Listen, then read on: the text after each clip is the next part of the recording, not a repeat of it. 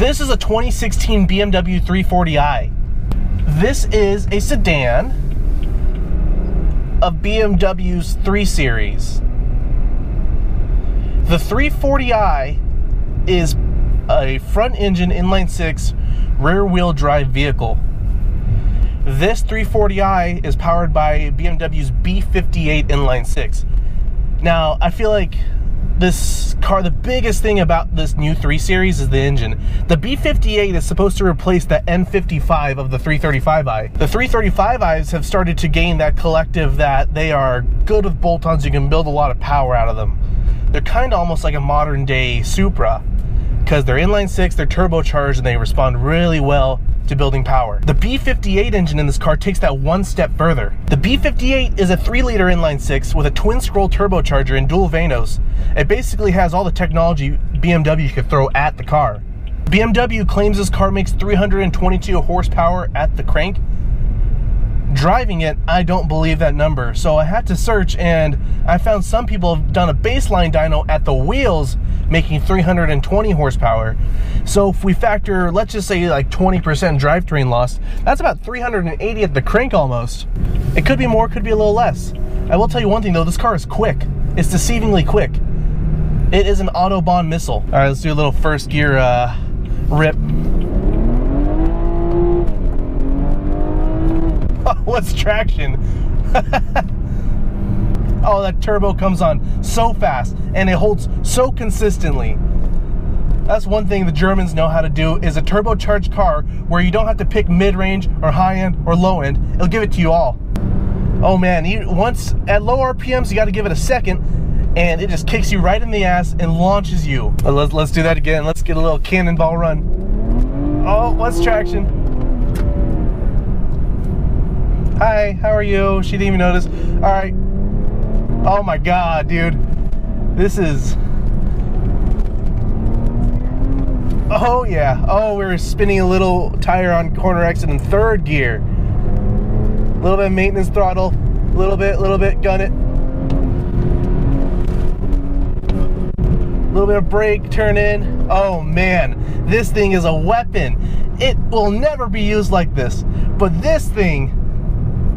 it rips. This has the ELSD in it, so basically when it senses wheel spin, it puts brakes to the opposite wheel in the rear to help mimic locking up. Even in 3rd gear, exiting the corner, the butt started to wiggle out a little bit. Couldn't contain it. It's stupid how fast this car is. I don't believe the 320 horsepower that they claim it has. This is way quicker. And there's a lot of that below the curve. And by below the curve, I mean where you get your peak power. There's still a lot of power before and after that. All right, let's get on to somewhere where we can actually stretch the legs out.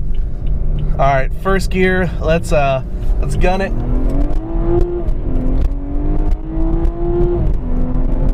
Taking it all the way up to the 7,000 RPM red line.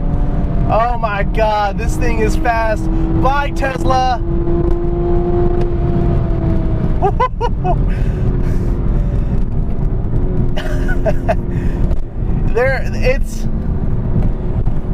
It might be more mid-range derived power, but it doesn't start to fall off until the last 500 RPM.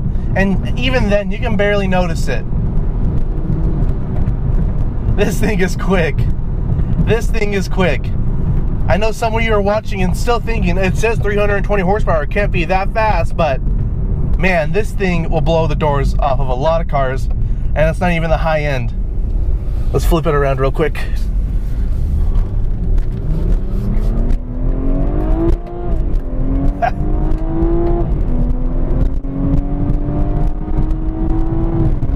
This car's ultimate goal is to make sure to combine your back with the seat as best as possible. That's what this car strives to do. And the great part is, BMW's been known for awesome brakes, and this car proves that. You still have a lot of brake to rely on. You have that confidence here, so you can take your Autobahn cruise missile and still bring it down to speed reliably. All this power is shot through a ZF 8-speed automatic. You can get this with a GetRag 6-speed, which is pretty cool. I think I'd rather have the 6-speed, but this automatic, for an automatic, is really good. I've been in sport mode just using the paddles the whole time, and it still feels quite engaging.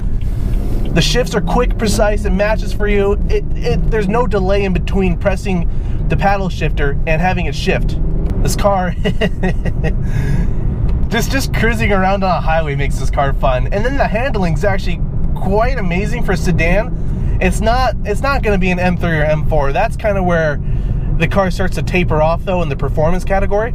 It still gives you a lot of mechanical grip, and you can put a lot of steering input into this and get a lot more turn-in out of it. The steering's fast. In sport mode, the steering stiffens up with the electric steering rack, and it feels great. It still feels like it has good feedback. It doesn't have a numb feeling, but there are other cars that provide more feedback. I think it's funny when you shift and you're in sport mode, it shows you what gear you're in, but it says M in front of it first, and that might be for manual and then whatever gear. But it's just kind of funny to be like, oh, we're in M2 and then we're in M3 and then M4, and I'm a nerd. Oh, this thing's fun, actually, for how much this looks like to the eye an old person's car. It's still fun. It's still fun to drive. With these 335s, including the E90 up, I'm disappointed by the differential, the ELSD. Even first gear making the U-turn, I pinned it, and it didn't really lock up. It's disappointing. And what's unfortunate with these, I'm not sure about the F30 generation, but they're extremely difficult to put a real limited slip in because of the way the diff is designed. I know some of you E90 335i guys know what I'm talking about.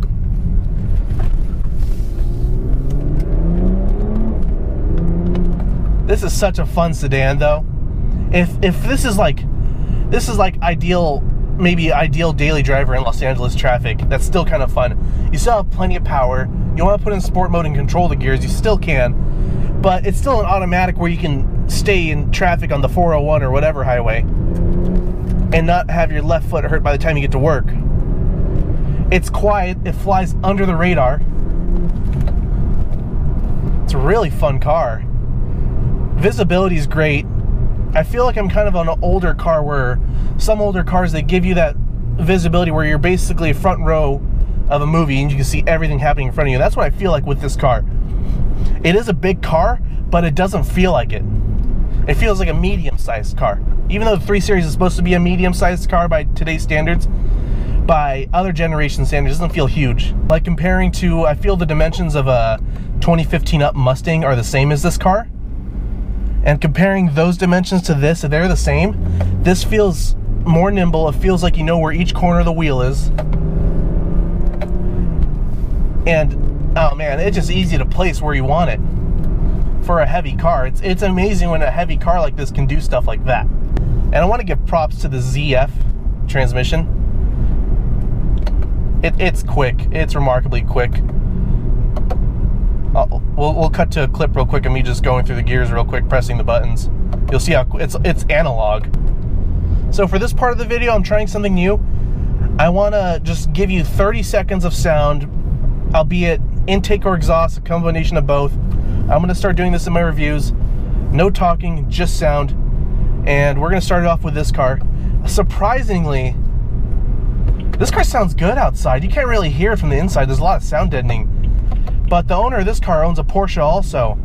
And without looking, he fired this up. And I thought he fired up the Porsche. And it isn't. Like, this exhaust uncorked would really rival the M3 and M4 currently. Because this car sounds great. The M3 and M4 currently are under fire for not, you know, sounding like an M3 and M4. This car, I'm impressed. So, we're going to cut to a clip now of just pure sound.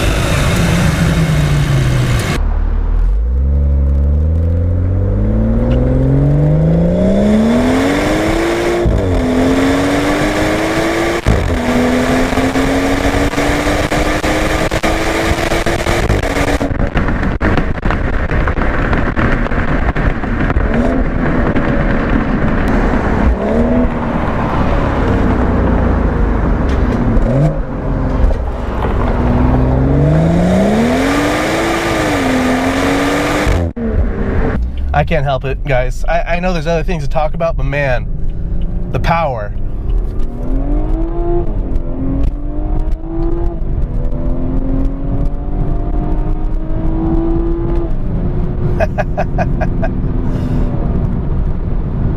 Oh man, this would be fun to roll up to some kids with their Subarus and just walk all over them. And you still get great fuel economy because it's an 8-speed. That's pretty cool. Alright, so I actually didn't have DSC off, I just had traction control off. Let's see what this ELSD really has going for it.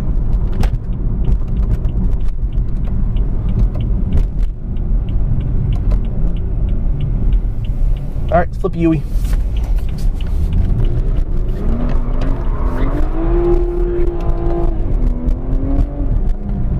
Okay, it gets a little rowdy.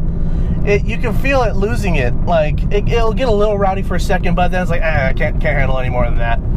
Whatever. Alright, cool. So now let's talk like mature adults. I'm probably not the best person for that. But let's talk about this interior. The interior is awesome. It's a comfy place to be. I would love to take this car for a 12-hour road trip. The seats are comfortable. They look awesome with the red on it.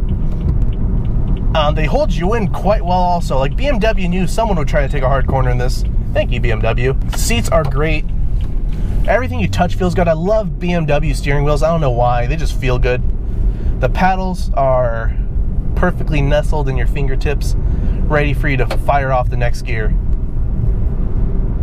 I think the one thing I don't like about the paddle shifters and the shifting is it doesn't give you that PDK sense of bam, bam every time. It's very just business. It's very German. Just, we're shifting. No motion. Shift. The blinker has that BMW blinker where you tap it down and it'll blink a couple times. But it also has that one where you fully depress it, it comes back up, and it'll keep blinking until you actually turn. I had to turn hard to turn it off right there because I just turned it on.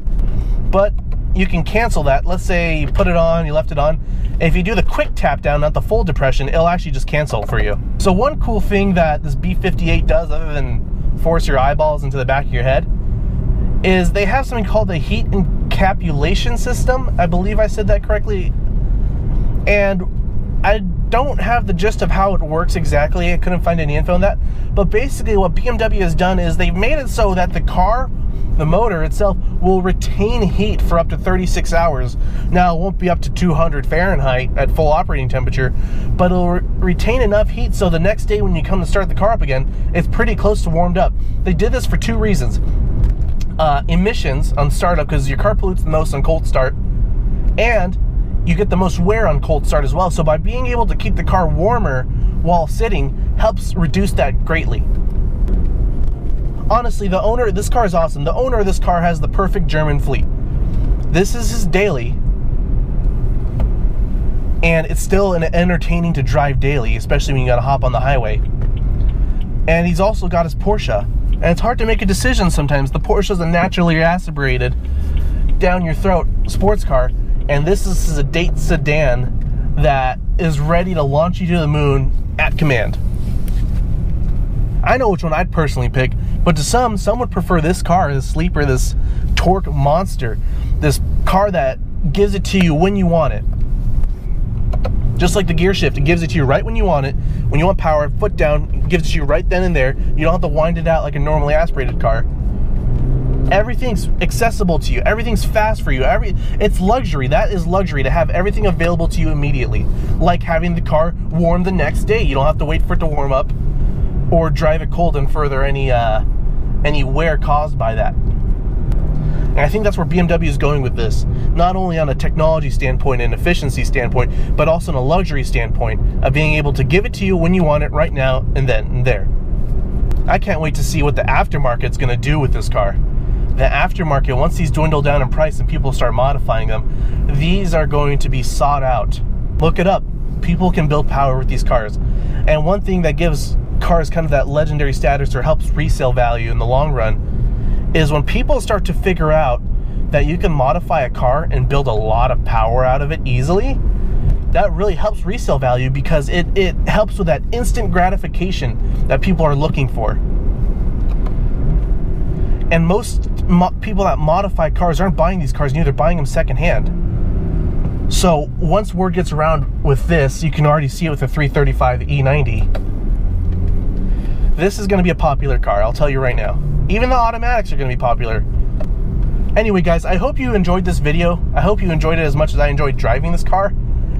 Let me know what you guys think about this. What do you think the 340i means to you guys? If you guys agree with what I think about its long term, if you agree with the car, or if you disagree, please leave a comment and like the video and subscribe. I'll make more car reviews, vlogs, track days, etc. Thanks for watching, guys.